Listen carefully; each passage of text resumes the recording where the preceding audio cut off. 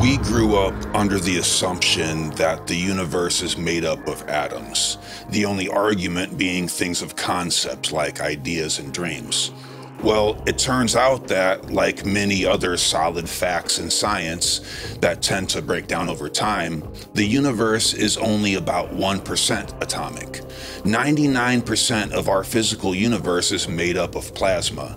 Plasma is not composed of atoms. It is, loosely speaking, loose particles like charged protons and stray electrons. And it is pretty much everything, making our tangible earthly world quite literally the minority of reality overall.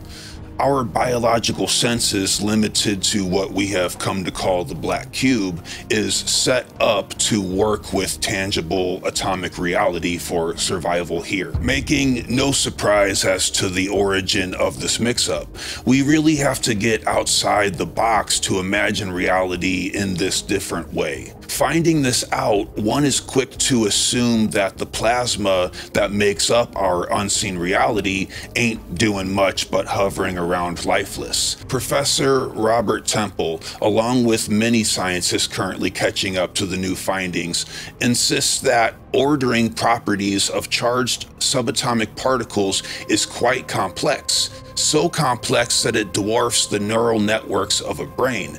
It evolves and it makes decisions. Seems unprecedented, but studies have been showing this for a long time now, and just like any other result that would cause Rupert Sheldrake to do a graceful backflip, when we find consciousness outside of ourselves, we often become frightened. Throwing out the scientific method, we say the process was flawed and shelf the findings.